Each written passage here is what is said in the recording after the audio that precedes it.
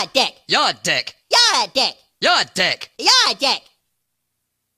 You're a dick. You're a dick.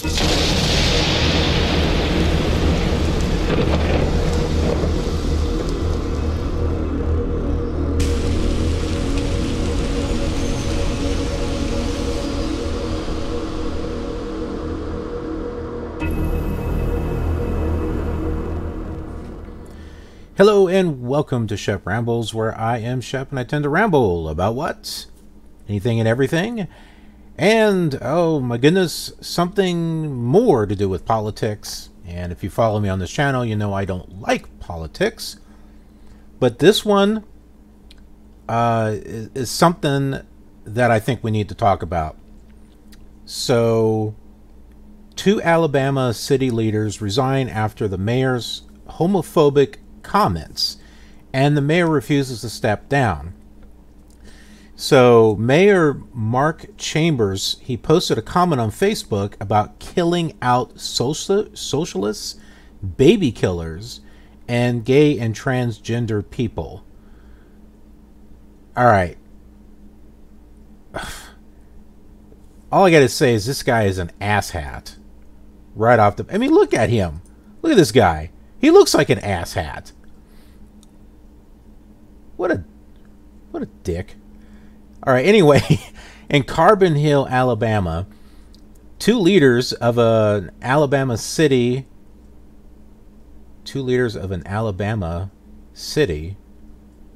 that's a weird sentence, have resigned after their mayor posted a comment on Facebook about killing out socialists, baby killers, and gay and transgender people. Haven't people learned yet in regards to social media and just media in general?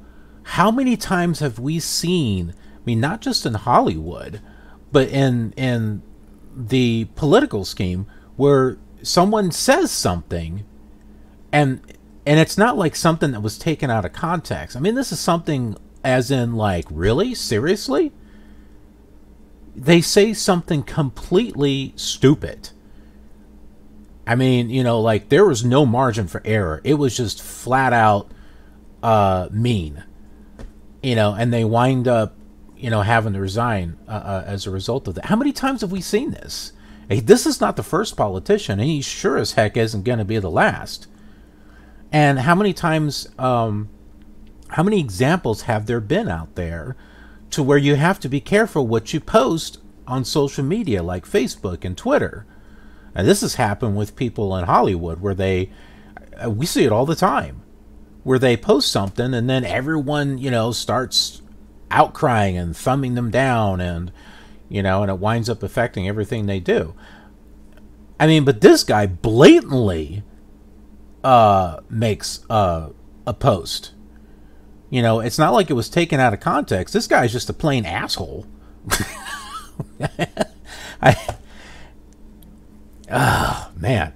Anyway, the mayor, Mark Chambers, refused to step down and told residents of Carbon Hill that he plans to run for re-election. Well, good luck with that. Now that everyone knows you're a freaking jackass, ain't no one going to elect you. Unless they're jackasses. But I don't know. I'm not from Alabama, so who knows what goes on there. Protesters staged a die-in and then confronted Chambers during Monday's meeting, where he sat between 2 empty chairs. What's going on in North Korea? Trump and Z. Is it Z? XI? I don't know. We're getting carried away here.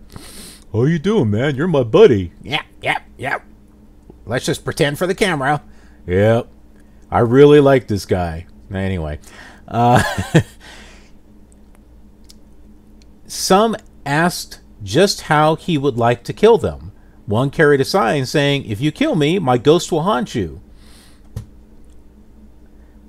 Yeah, you know what? I don't really believe in ghosts. What I do believe in is echoes of the past. So I do believe some of the stories that people have said about ghosts, but I don't think it's ghosts like, "Woo, I'm coming to get you" type of thing. I believe it's echoes of the past. So when people have seen thing of ghosts, I believe that is, you know, like for whatever reason, it's whatever happened in that place in the past, and they're just seeing that. That's what I believe. As far as a ghost that walks around saying "boo," no, I don't believe that. Anyway, the meeting soon ended when Chambers walked out past a gauntlet of people calling for him to resign. Chambers met privately beforehand with a small group of protesters. Resident Rousey McCollum said the mayor apologized, saying his comments shouldn't have been public. You think? But McCollum said he shouldn't have voiced hatred at all. I agree. And it's time for him to go. I think so. Because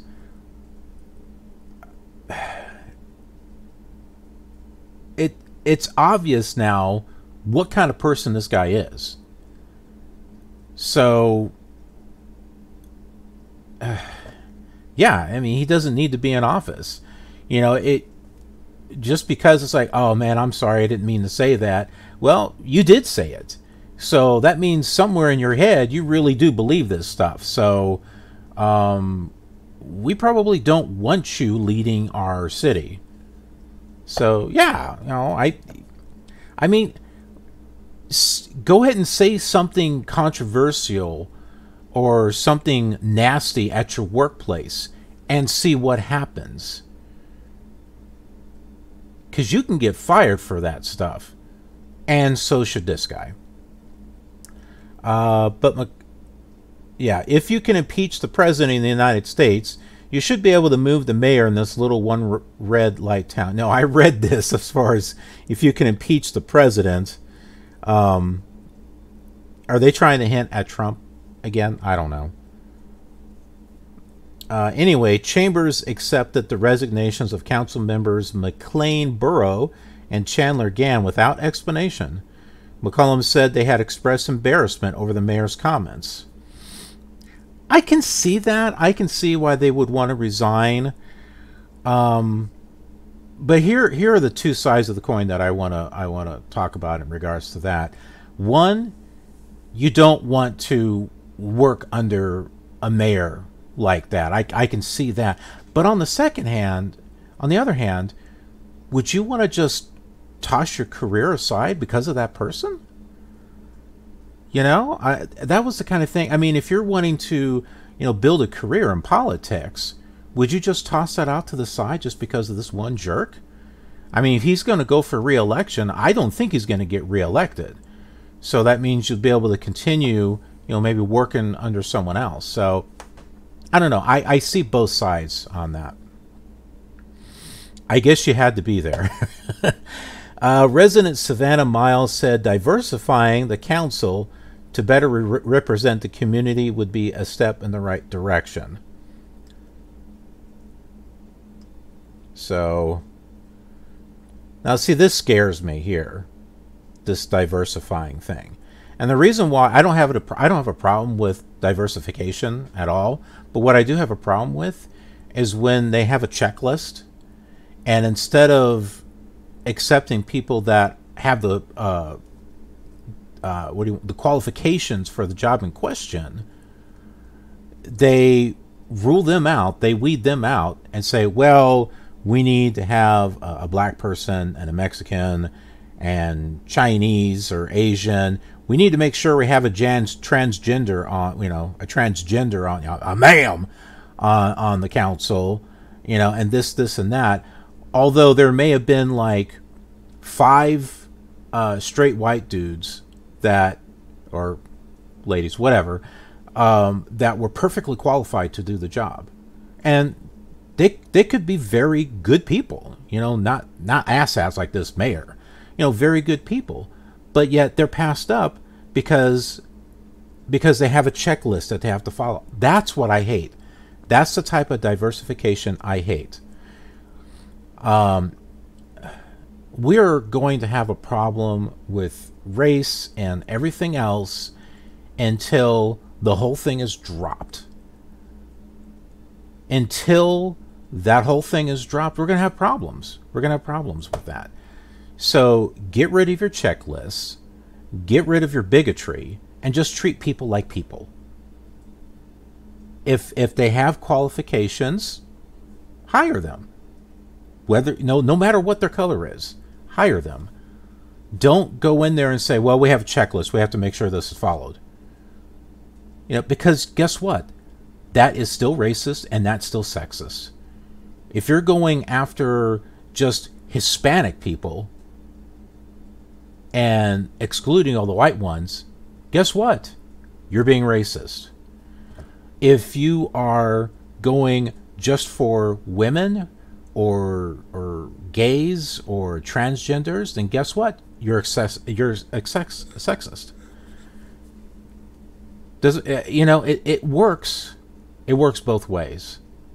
So drop all the BS and treat people like people. Can we do it? I don't know, man. Probably not in my lifetime. But maybe someday we'll get there. When it comes to politics, I'm more center right. But mainly more in the center, because I believe there are people on the left who have good points, and I believe there are people on the right that have good points. But both sides are really pissing me off. This guy was obviously right. I'm going to say he's probably extreme right. And both the extreme left and both the extreme right, man, you all need to get together here in the center and talk with each other. Instead of bickering, out here, you need to come together and talk. Come over here to the middle and talk. So, you got your left people right here, and you got your right people right here. So you need to come together and say, oh, hey, how you doing? How's your day going? Oh, it's doing just good. Well, that's great. We got some things that we need to talk about. Okay, sure. What do you think about the weather? Oh, it's beautiful. Great. Let's talk about this first subject. Okay. That's what we need to do. We need to come into the middle and talk and not be off here to the side. We're trying to get into the camera. Not be off here to the side where, it's like, whoa, we're gonna... Oh, sorry. That's the left. We want this. We want things for free. Blah, blah, blah, blah. Wine, wine, wine. I'm a special snowflake. And then people on the right, you're going to do as you're told, whether you like it or not. Well, yeah. Yeah, we need to drop that stuff and come over here to the middle and actually talk. This is why I hate politics. But anyway, I thought this was an important topic to cover So, let me know what you think. I can't imagine why anyone would want to agree with this mayor. I mean, the guy's a total prick. So he's a douchebag. He's a total douchebag. But anyway, let me know what you think in the comments. And if you're new here, subscribe. I would appreciate it. I put videos up all the time, most of the time.